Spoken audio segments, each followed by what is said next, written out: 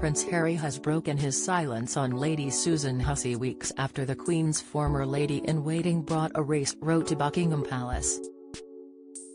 Lady Susan Hussey, 83, who is also Prince William's godmother, quit her post after she was accused of making racist remarks at a reception held by Queen Consort Camilla. She resigned as an honorary member of the royal household and apologized to charity boss Ngoni Fulani after she repeatedly asked where she really came from. During his interview with ITV's Tom Bradby, the Duke of Sussex said he and wife Meghan Markle think Lady Susan is great.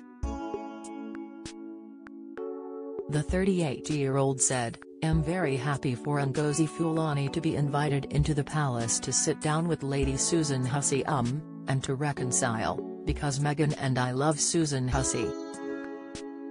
She thinks she's great. And I also know that what she never meant any harm at all." But the response from the British press, and from people online because of the stories they wrote, was horrendous. Prince Harry physically recoils after scathing accusation about Queen Consort Camilla was absolutely horrendous, the response. Ms. Fulani, who founded domestic abuse charity Sisters Space, claimed Lady Susan moved her hair to see her name badge and challenged her on where she really came from. The 83-year-old proceeded to ask what part of Africa Ms. Fulani was from. However, Ms. Fulani reiterated she was born in the UK and worked in London. Harry says it did not need to be this way after years trying to get through to family. She said she felt interrogated at the reception. A joint statement was issued after the pair held a reconciliatory meeting. The statement said it had been filled with warmth and understanding. Lady Susan also said she would deepen her awareness of the sensitives involved.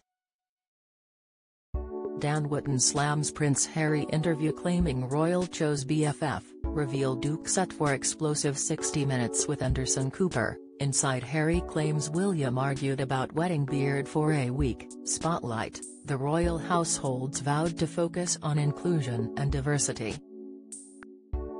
In a statement, Buckingham Palace added, "At this meeting, filled with warmth and understanding, Lady Susan offered her sincere apologies for the comments that were made and the distress they caused to Ms. Fulani. Lady Susan has pledged to deepen her awareness of the sensitivities involved and is grateful for the opportunity to learn more about the issues in this area."